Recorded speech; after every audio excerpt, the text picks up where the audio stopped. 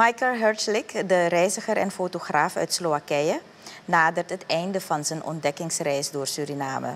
Voor het eerst verkent hij dit gebied vooral nieuwsgierig naar de 3 Guyana's. Gedurende 2 maanden heeft hij Suriname verkend en hij zal eind september vertrekken.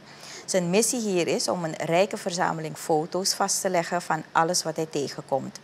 Op zijn social media platformen wil hij zijn volgers laten kennismaken met Suriname door middel van zijn foto's. Tegelijkertijd erkent hij dat Suriname voor nieuwkomers een land vol uitdagingen is. It has been like ups and downs every single day because it's really difficult to travel around here, to be honest. Maybe the Surinamese don't see it that way, but for the travelers it's really like a challenging place and difficult to move around because there is not so many roads, there is not so many public transport, not so many buses. Most of the country is a jungle, so it's really a tough place to be and a challenge for pretty much all the travelers. Hertlík'S, die bijna elk district heeft bezocht, merkt op dat elk district uniek is en iets mooi te bieden heeft. Toch vindt hij dat de districten in de kustvlakte veel overeenkomen. Maar vooral de levenswijze en cultuur van de Maron en inheemse gemeenschappen hebben een diepe indruk op hem gemaakt. There has been so many things that I get to see every single day. I don't know. For example, my favorite animal is a sloth.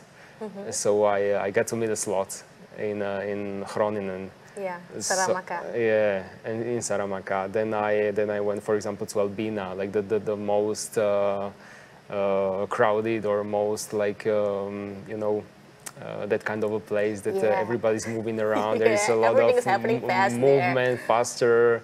People are going to French Guiana and back. I've been to some indigenous or Maroon villages already, so that's totally different type of tourism. I've been to also some really touristic places, for example, Hertlík'S or walking around here in the center of Paramaribo. That where I finally get to see some white people, you know. So when I see white people in Suriname, I know that I'm in a touristic place. Yes. So when I don't see anybody, just me, and everybody's staring at me, that's when I know that I'm the only one there, and that's not a touristic place. Het volledig interview met deze reiziger uit Slowakije kunt u morgenavond om 8 uur bekijken in ons programma In Gesprek met op kanaal 12.1.